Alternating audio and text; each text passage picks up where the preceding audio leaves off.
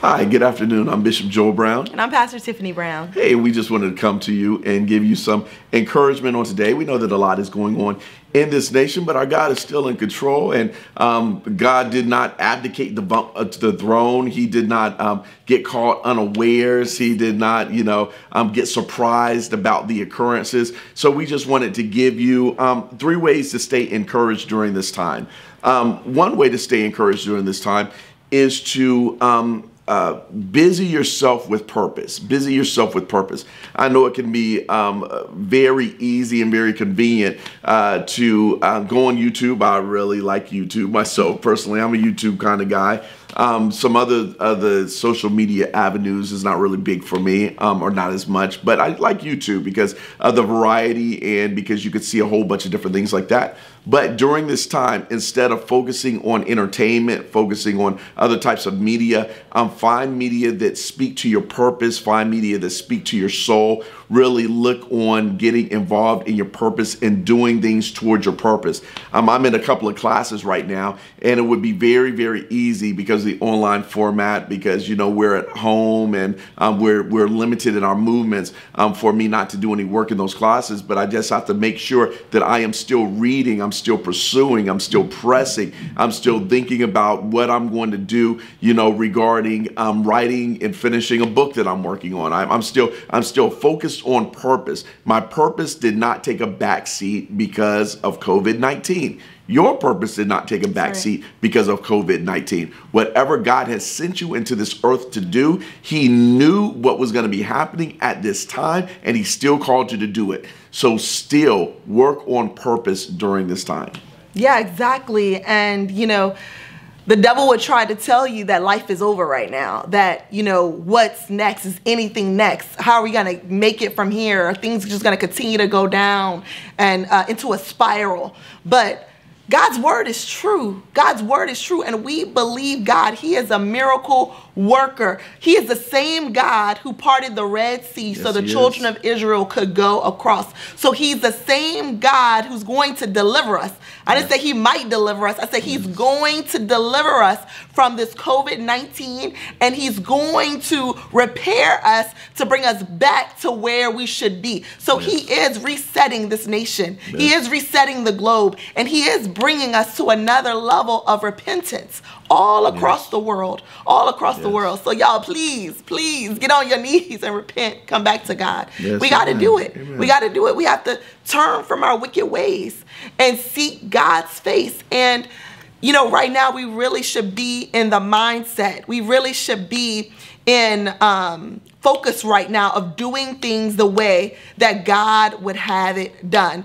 You preached on Sunday to believe and obey. And right now, that's what we really need to do. We really need to be about believing the word of God. Yes. If He gave us purpose and destiny, we know He did. Jeremiah says He called us even before we were in our mother's womb. He knew us. So there was purpose already established. So we need to not think about COVID-19 and all of the negativity that's coming from it. We need to say, God, You are in control. God, You are a healer. So the second thing we need to do is cast down every imagination and every high thing that would exalt itself against the knowledge of God. Yes. So everything, you may have all of a sudden just a common cold cough that comes. And the very first thing the enemy would like to bring your way is, oh man, am I sick? Oh, is this over for me?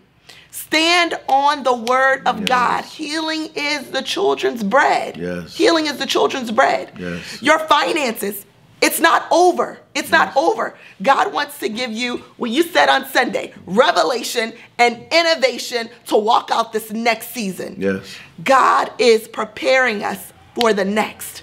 So we're going to take what's happening right now and push forward in Christ to our next. It's not over, y'all. It's not over. And what Pastor Tiff said is so very important. I'm bringing every thought captive to the obedience of Jesus Christ.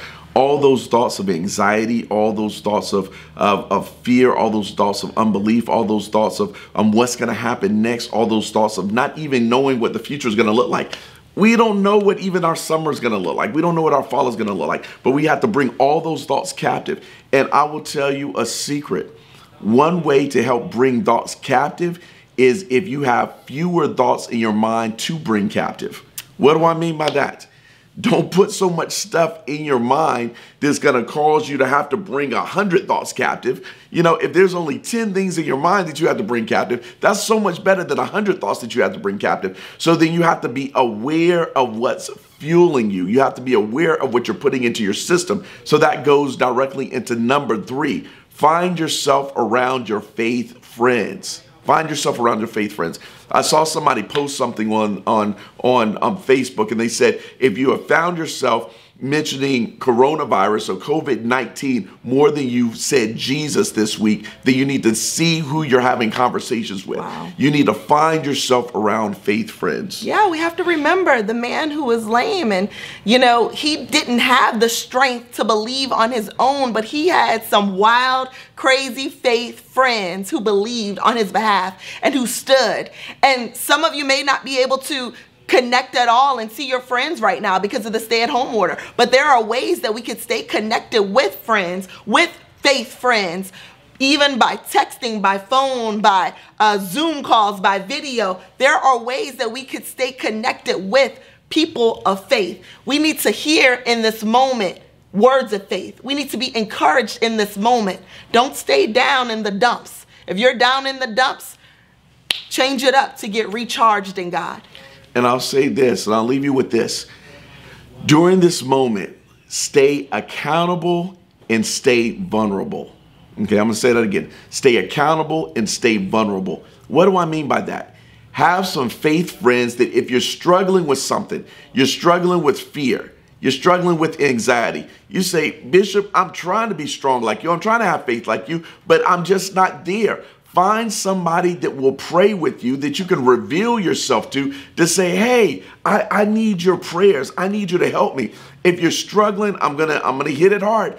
If you're on, because people are on social media, if you're struggling with pornography or struggling with looking at something that you shouldn't look at, watching stuff that you shouldn't watch during this time, have a faith friend that you can say, hey, I'm going to be accountable to you because I understand I'm in my house all day long. I understand I'm on the internet all day long, and there may be some things. So please help me, pray with me, help me to do some things, but find yourself some accountability partners. So these faith friends that are fueling you with this faith, they should also be people that can hold you accountable, people you can be vulnerable to. And remember that iron sharpens iron. Iron sharpens iron. And also during this time, watch out for offense, because this is my faith friend right here. Hey man, God bless you, baby. See, she didn't know I was going to kiss her, but she's my faith friend, and God bless her for allowing me to kiss her own kid. But she is my faith friend. But she sharpens me and I sharpen her. But when offense comes in or tries to come in between us, then we can't sharpen each other. We can't be vulnerable to each other. We can't be accountable to each other because I don't want to talk to her because I have an offense. So during this time, I have to let offenses go, and I have to just go ahead and forgive quickly during this time. So once again, to recap those 3 things, baby. Yeah, I just want to say something really quick from what you were saying. We have to be smart. That's being smart. Don't just let things happen. We have to be smart because we know we don't fight against flesh and blood, but principalities, powers, and rulers of the darkness. And right now, we know that fear has been unleashed into the earth. Panic has been unleashed into the earth. So we know contention, strife, every evil work has also been unleashed. So as a people of God, we house the glory of God. Yes. Understand your purpose, understand your identity and who you are, that we house the glory of God. So we can't open doors to offense. We can't open doors to unforgiveness. We have to stay filled with the glory and know that we are carriers. And even as we pray that darkness is being pushed back, that is how COVID-19 is going to go through our prayers. With us praying and being glory carriers. The enemy can't stay in the glory. Sickness can't stay in the glory. It has to flee. It says, at the name of Jesus, every knee shall bow, every tongue shall confess that he is Lord. At the name of Jesus, every sickness has to bow. Lack has to bow. Contention, strife, and every evil work, it has to bow. And so lift up the name of Jesus and keep every door to the demonic, to darkness closed. And know that we win. We win. We coming out of this. We win, baby. We are coming out of this. I believe that. We are coming out of this. Yes, and we're coming out of this stronger than what we went in. Yes, we are. Yes, we are. This is the church's finest hour. This is the church's finest hour. So 3 things, once again. Stay focused on purpose and do work in purpose. Number 2, bring every thought captive to the obedience of Jesus Christ. And then number 3, stay around your faith friends and let your faith friends fuel you as opposed to fear fueling you. God bless you. We love you. And keep the faith. Keep the faith. Love y'all.